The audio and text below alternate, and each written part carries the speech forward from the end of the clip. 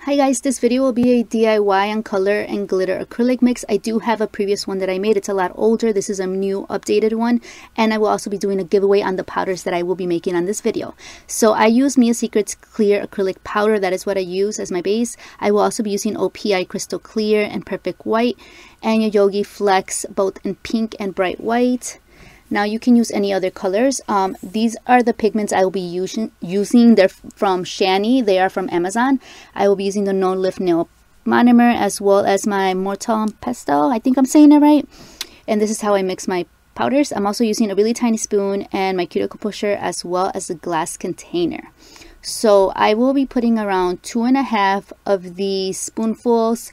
You can measure however you please. On my older video, I do a lot more amounts. This one, I'm doing it very tiny. I'm doing about an ounce and a half, no more than 2 ounces. On my previous video, I do 2 ounce measurements, so that way you can see that video if you want to do a more bulk amount. And you do a very tiny amount of these pigments. They are shown on the website to be used for eyeshadows or any other cosmetic things you want to use them for. I'm just using them for pigment, just for the color, and they have a little very tint of shimmer in them, so it just helps my acrylic look a lot different than your regular acrylic solid colors. And one thing I will tell you is, in making your own acrylic colors, it takes a lot of labor. It takes a lot out of you, and my hands are not what they used to be. I do have fibromyalgia, so it's very hard. I no longer fully make color acrylics unless I need a custom color that I can make myself, then I will do that. But it's just a lot of work. On top of, I already have a ton of acrylic colors. But the glitters, I just keep making those glitters. They're so easy and they come out beautiful. So this is how it starts to look once it's getting close to fully done. It does become a lot more puffy and full, if that makes any sense, than your regular acrylic color. That is because you're doing this by hand. I'm sure if you had your own machine, it would grind it so much finer and easier. And I'm just showing you the brush I'll be using. It is the Alpha brush. I did switch. It is the number 9 oval Alpha brush. I do have a link and a code down below if you want to try them. It is one of my favorite brushes. And I do switch from the pointy nail tips to these because I actually wanted to use these powders as a giveaway. So I don't want to use a ton of the powder. I'd rather include it in the giveaway to give out. And this is how they will look after being bagged. And the way I clean it is I spray it with some alcohol, and I grab my towel and I just clean off any dust or particles, anything that was left on there, and then I will move on to my next color. And if there's any pigment or color, anything stuck in there because of acrylic monomer, then you can just grab some acetone, let it sink in there for a second, and then wipe it right off.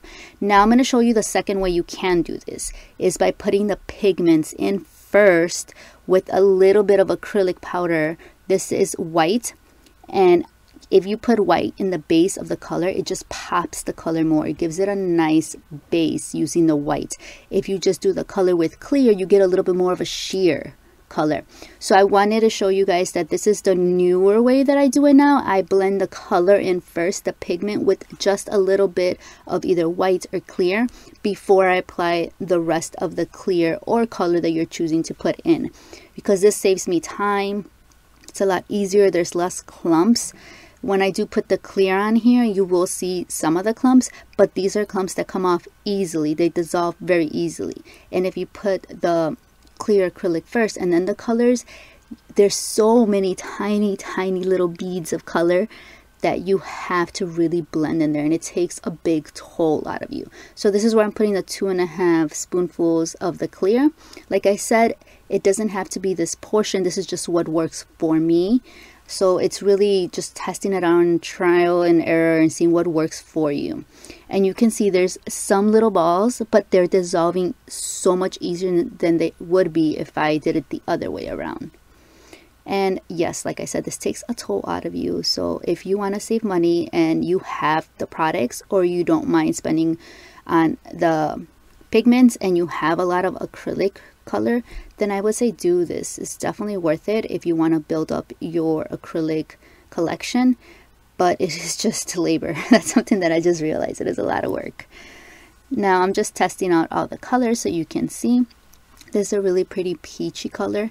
Now another thing I will tell you is when you make your own color acrylics, if you grab really small beads and you work with really small beads, the bead that is already laying on the nail bed will be a little bit different tint than the new bead that you put. So you want to make sure that you work with a little bit bigger brush, grab a lot more liquid, so that you grab 1, maybe minimum 2 beads, so that you have a nice solid color and you don't see that pigment distinguished. So that has to do a lot with your blending. If you don't blend it enough, and it's very hard sometimes to not get it fully 100% blended. So if you want to make this something that you want to do as your career, then I would suggest spending on a blender specifically for powders so that it does the work for you instead of you doing it. Now I'm going to get into my glitters and how I get into them. The first one was from AliExpress. This one I don't remember, but this specific one is from TKB Tradings, and I get all my cosmetic glitters from there. And this one is the Adam and Eve. It's such a beautiful color. And this one, I think it's from AliExpress. I don't remember, to be honest with you. I get a ton of glitters from different places. And you get your clear bowl. And I do about 3 spoonfuls. You can do 2.5, but since there's a chunky glitter that I'm using here, I want to make sure that I have enough acrylic base to be able to blend it really nice. Sometimes when you mix the glitters and make your own acrylic glitter, it comes out very clumpy, very dry, and that is simply because there's not enough acrylic base on there to hold the glitter. So, and if it comes out too transparent and too runny, then you have too much clear acrylic. Look at that beautiful Adam and Eve color. It's so nice. The hologram, it's barely any in the bag, in the little pouch, but whatever there is, it just pops. And I'm just mixing them, trying to match them a little bit to the solid colors that I made. And this is the easiest thing to do, you guys. I rarely buy any glitter acrylics anymore. I make my own glitter acrylics. I love glitters in general, so I like making my own. It's just easy. It's fun. That's all it takes. You could even pop this all in a little baggie and shake it. But I just wanted to show you guys here how when, you know, you blend it in together, that whole feeling of watching this. And yeah, I just mix it, and then after I am satisfied with this, I go ahead and put it in the little baggie. Now, every time you use this, I would recommend to always shake your container, even the solid ones, because sometimes the clear tends to settle and the glitter will pop out, but then there will be no clear. And I'm just showing you how it looks, and it's so pretty. This color is so pretty. The little pink purple iridescent glitter I put on there, it just reflects so nice with the dark base. A recommendation I would suggest is if you want a full coverage glitter, always make sure you have a glitter base, which means a very fine glitter as your base, no matter the color, and then doing a chunkier glitter to have that reflection with the light. If you want to do more of a transparent glitter and you want just chunky glitters and kind of have that see-through nail, then I would suggest just clear acrylic and chunky glitter with no fine or really tiny glitter on it. That way that pops. Now I'm going to show you the next color. This is from AliExpress, and I do label all my glitters. This one is either from eBay or AliExpress. This is from TKB Trading, and it's a unicorn color, and it is also a very more of a pigment glitter. This is Red Planet from TKB, and the glitters I'm showing you from TKB Trading, those I got to do my own eyeshadows. So I created my own eyeshadow palettes, and they're glitter palettes. So I'll link that video down below if you want to know how to make your own glitter eyeshadows. And it is super easy, you guys, and if you buy all the supplies, you can make a ton of them and you'll get your money's worth. I know I made some and I gave some out as presents, as well as I kept some myself, but I haven't done any updated ones on that. And then I've had the glitter, and I'm like, I can just do more nail art with this glitter. And this is the really fine background glitter that I'm going to be using, the pink one, the hot pink one, and then the other colors would just be fillers for that. So yeah, you can just honestly mix any kind of glitters, but like I said, the chunkier the glitter is, the more acrylic you'll need. The finer and thinner glitter it is, the less acrylic you will need. And I mix it the same way with my cuticle pusher, and I always clean it in between. And I do clean the bowl with alcohol just like I did with my marble container. That way it is always fresh and clean for your next set. Now, reminder, you guys, this is going to be a giveaway, which means every single color I am making on this video and any other color I make off camera that I include in this video will be given away to one of you guys. Okay, so just keep an eye out for that. You just have to make sure that you're subscribed to my channel, that you follow me on Instagram, and also don't forget to comment down below one of your favorite acrylic brands or acrylic colors. Anything within that category, I would be so interested to know. So like I said, just make sure you do those 3 things. Follow me on my Instagram, subscribe to my channel, and comment down below your favorite either brand or color or glitter acrylic, and I'll look into those. And I also will check, because I know that there's some people that do all those steps and then I don't want someone chosen that didn't make the effort to try. So I want to make sure I am fair with everybody. And I will do this raffle so that somebody can win these 7 colors to create your own acrylics. Plus, I will include the nail tips with the swatches in the giveaway. And these are all the blues that I will be using for the blue glitter mix. This glitter is from Dollar Tree. So I get the Dollar Trees. They are exactly in these containers. These glitters are beautiful. They do not bleed, so they work really nice with clear. They hold up. Now there's some glitters that will bleed, so you got to make sure where you buy them from.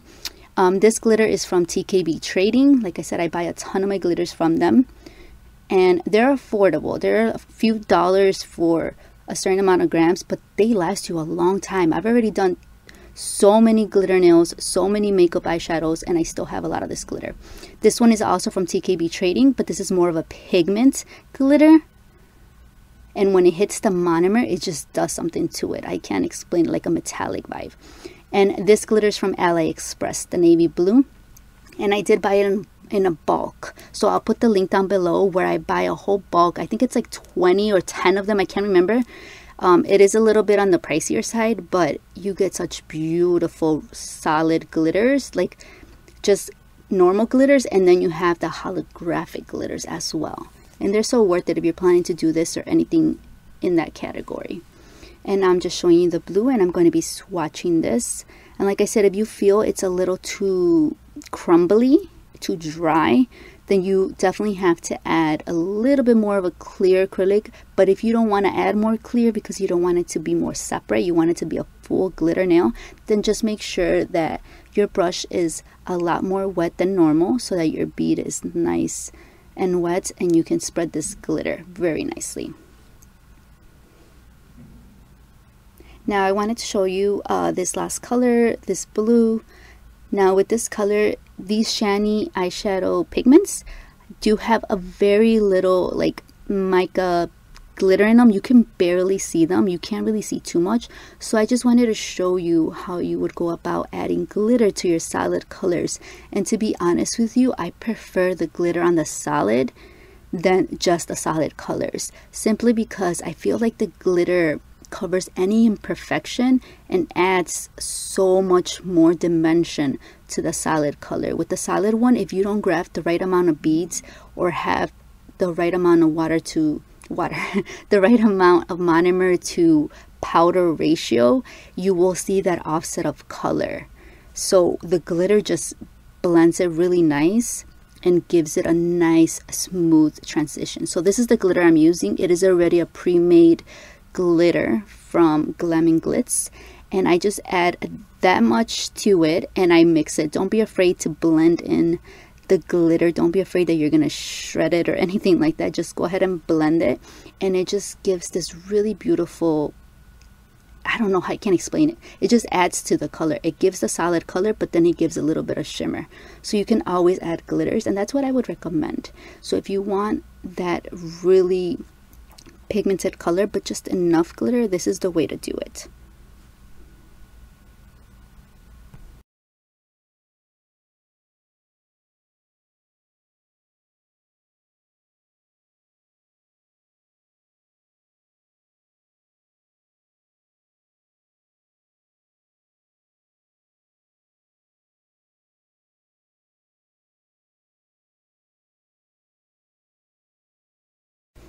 Okay, you guys, that ends my video. Thank you guys so much for watching. And just remember, if you want to win this giveaway, there'll be one lucky winner that will win all these 7 colors, the swatch sticks, and the acrylic powders. So thank you guys so much for watching. See you on my next video.